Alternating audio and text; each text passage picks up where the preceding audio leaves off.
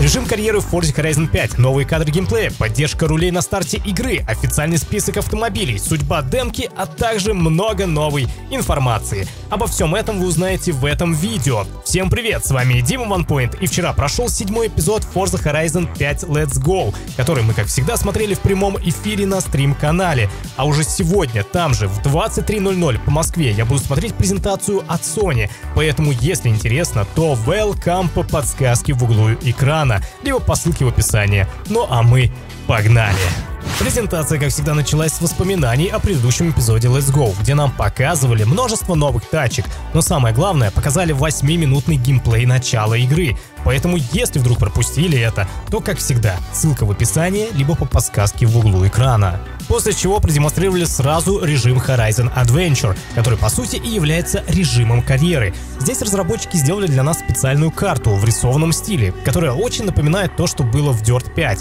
На ней отмечены фестивальные площадки, каждая из которых открывает доступ к определенным событиям. Например, площадка Horizon Apex — это шоссейные заезды, Horizon Wilds — грязевые, ну и так далее. Таким образом, компания каждого игрока будет индивидуальной в зависимости от его выбора фестивальной площадки. Также напоминаю, что теперь мы за все зарабатываем звездочки Kudos, а они будут распределяться по определенным категориям в меню Accolades, где можно посмотреть, за что именно их дают, а также открывать новые награды. Конечно же, чтобы не запутаться, у гонок на карте сразу написано, что нужно сделать, чтобы получить очки Kudos в заезде. Ну и, конечно, это относится не только к одиночному режиму, а ко всем активностям в игре. Далее нам показали геймплей на руле, управляя корветом C8 в одном из кольцевых заездов. Было сказано, что в новой части игры переработали поведение подвески, а также поведение шин на дорогах, как асфальтовых, так и гравийных. Правда это или нет, мы сможем узнать только во время релиза игры. А если кому интересно, то руль на презентации был от Trustmaster, а если точнее, то это модель TSXW Racer. И цена такого начинается от 67 тысяч рублей на данный момент. Про поддержку рулей от других производителей ничего не сказали. Зато есть новые ползунки настройки для бездорожья и асфальта, а эти самые ползунки теперь не скрыты от глаз, а находятся прямо в меню. Новый режим «Экспедиция» — это микс различных режимов из всех игр серии.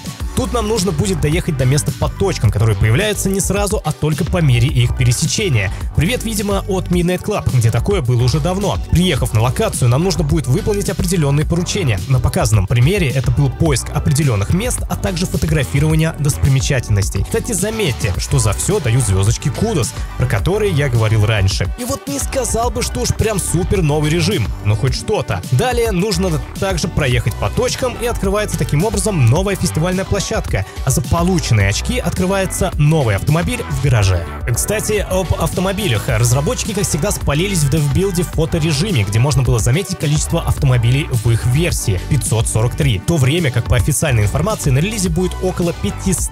А если смотреть на список, который опубликовали разработчики, то там вообще всего 427 штук. Видимо, уже сейчас есть задел на будущие карпаки, которые будут выходить в течение некоторого времени после релиза. И уж поверьте, вряд ли это будут все новые авто. Скорее всего, из предыдущих частей, которые просто решили добавить позже, чтобы создать иллюзию нового контента. Ну а если вам хочется ознакомиться со списком подтвержденных автомобилей, то ссылка в описании под видео.